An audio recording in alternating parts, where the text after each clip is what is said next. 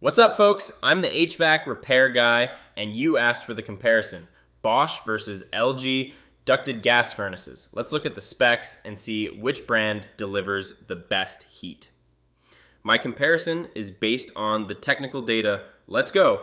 Bosch builds their furnaces right here in the USA, and they organize them into 3 clear tiers. This is their game plan, staging for comfort.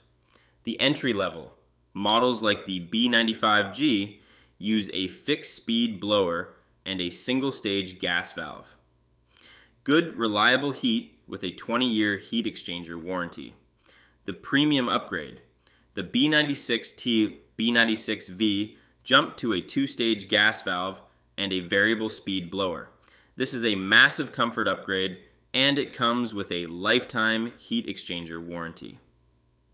The ultimate, but Bosch's best, is the B96M. It's a modulating furnace with a variable speed blower. Modulating means it can precisely fine-tune heat in 1% increments, the pinnacle of gas heating comfort. Now, for LG. LG is all about system integration. Their gas furnaces, like the LNAV A120D1, are designed to be part of a larger, high-efficiency setup with their heat pumps, what we call dual fuel. This core LG unit is a 96% FUE, 2-stage furnace. The key feature here is the constant airflow ECM motor, which is an energy-efficient blower for consistent air delivery. While LG furnaces provide excellent efficiency and are fantastic in a dual fuel system, their standard residential furnace warranty is often focused on the complete system, unlike Bosch's specific lifetime heat exchanger offering.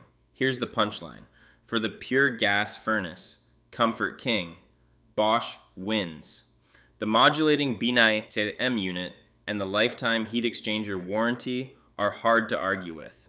For a forward-thinking, integrated, dual-fuel home, LG wins.